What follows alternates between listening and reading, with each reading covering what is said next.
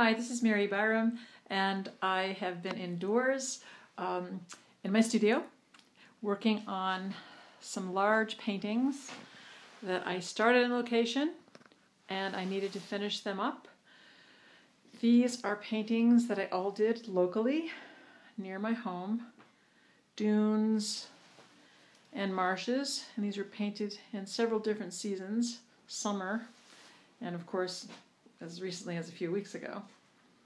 So I've been in the studio working on the last strokes these guys need, and you can see my studio racks. I have railings for viewing paintings that are in progress. And here's a marsh painting, locally, summer, and then of course the river, which is nearby and lovely, beautiful spot.